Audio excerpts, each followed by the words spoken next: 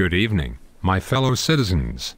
As your president, I feel it incumbent upon me to address the poverty crisis in America. Now, poverty is nature's way of screwing over the lazy scumbags in our midst. People say, let them be poor.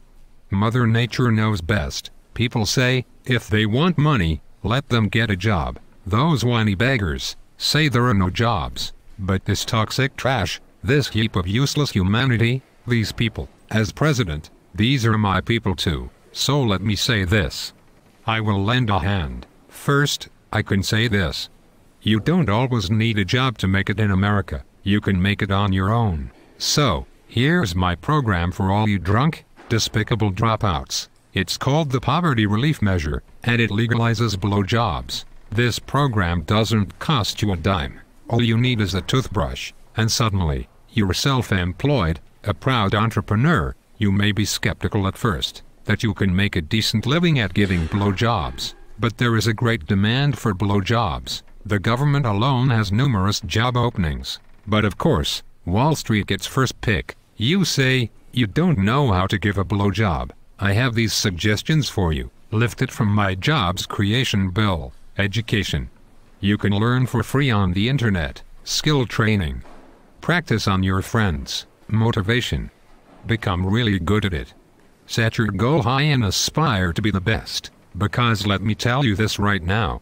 If you give somebody a bad blowjob, they might punch you in the head and not pay you for it. Now let's talk about wages.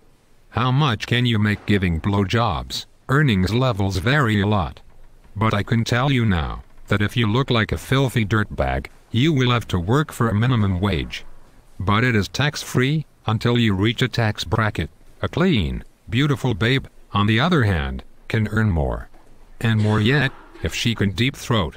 The cost for setting yourself up in this business is nothing. A toothbrush, and some people like to buy knee pads, and that's about it. You can even skip paying for lunch, if you swallow. If you must start at the bottom, invest those first dollars into cleaning up your image. Appearances do count. That is how you climb the ladder of success in America. Now, most of you are not going to start out with a job on Wall Street or in the government. So here's an idea for getting started. In real estate, they call this marketing technique farming. If you live somewhere, knock on every door in your neighborhood. Let them know that anytime someone wants a blowjob, they just ring your doorbell. You might want business cards, too, but be coy. List yourself as an ecstasy specialist. No, that sounds like drugs. Drugs are bad. Blowjobs are good. List yourself as something good, like oral therapist. So, get out there and let's solve the poverty crisis now.